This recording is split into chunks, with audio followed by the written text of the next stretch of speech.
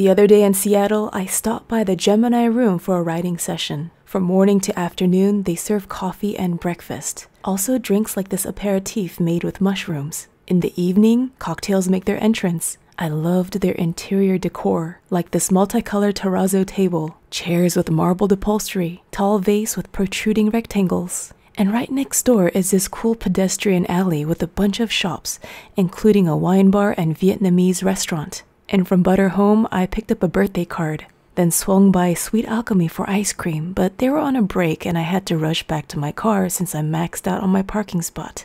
I'll be back because this area has so much to enjoy.